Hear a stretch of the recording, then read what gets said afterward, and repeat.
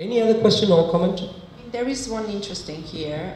How can Jesus be God if Jesus doesn't know the hour?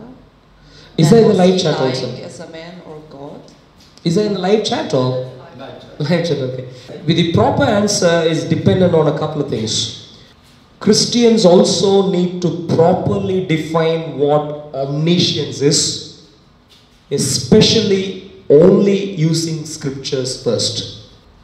And I think what Christians have done so far, we have really just used definitions which others have given, which the language has imbibed, English language or whatever else, and we are purely going with that now. I think we need to revise that using scriptures.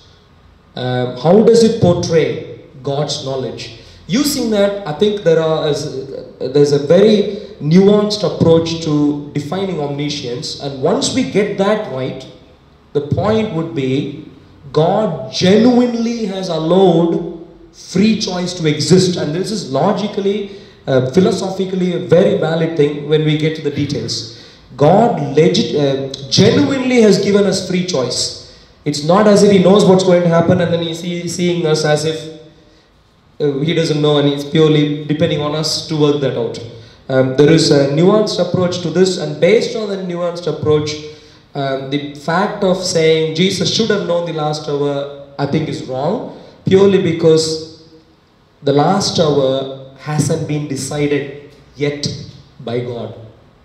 And the book of Revelation, I normally go to chapter 5, I think somewhere in chapter 5, you'd find people under the altar of God, under where God was sitting. Martyrs would call out, "How long, O Lord, until justice is done to us?" And God would say, "Hold on, we still need to have the number of martyrs, number of your fellow brothers who give up their lives. We need that number to be completed before I can give you justice." In other words, there are a few things going on behind the hood here, where God is genuinely letting other people to have their say, other events to pan out, for Him then to say, "Now time's up, my son, you can go now."